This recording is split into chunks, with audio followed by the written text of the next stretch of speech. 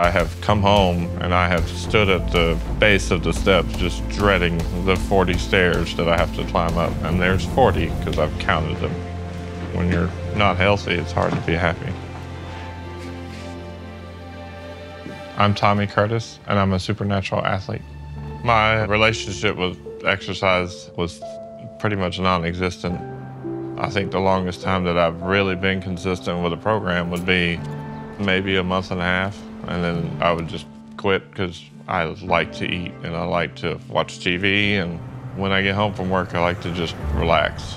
You get to that point mentally where it's like, well, I'm already at this state, I might as well just throw in the towel and not even put forth any effort. But I don't want to dread every day because of negativity that I'm going to face. I've always been shy. It's kind of funny, I'm an auctioneer and I do go on stage and I do talk to groups of people. It used to be demoralizing for me to even talk to someone that I didn't know. But for Christmas, I received a Quest headset. I stumbled upon Supernatural and there was a free trial, which is always the best way to get me to do something that just stuck. It just made me feel so strong and awesome. The great thing about Supernatural is it takes the limitations that you've put on yourself and then made you realize that those are not limitations, those are just steps to becoming a better person. I love the confidence that I can do hard things. I am not afraid of failure anymore.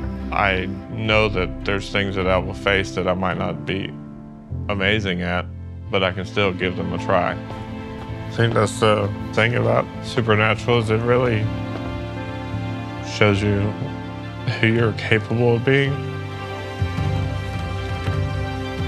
In January, had you said you can do a 30-minute high workout and live through it, I would have laughed.